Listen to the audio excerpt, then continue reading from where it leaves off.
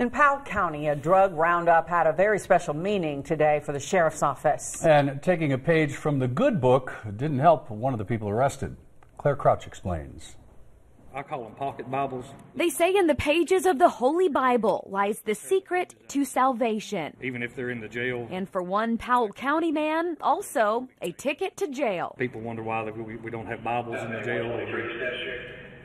Try not to let them have them. That's exactly why. Within the pages of Psalm 120, which asks, "What shall be given unto thee?"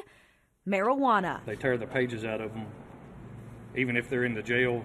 That interesting find, part of a large-scale roundup across Powell County, 33 arrests in all. 33 people is a pretty good size roundup for a county as small as Powell County. Powell County Detective Larry Patterson says more than half are repeat felony offenders, and the bulk are charged with trafficking serious drugs like fentanyl, heroin, oxycodone, and meth. Drugs in eastern Kentucky is an ongoing problem. The roundup, named Operation ROG in honor of late Powell County Chief Deputy Robert Matthews, bittersweet for guys like Detective Patterson. He was a very close friend. Matthews helped supervise the operation when it began, but sadly passed away this summer before the sting was complete. He fought the crime in Powell County for many, many years. But for those arrested, the day is much more bitter than sweet. And there'll be more to come. A promise Patterson feels comfortable making.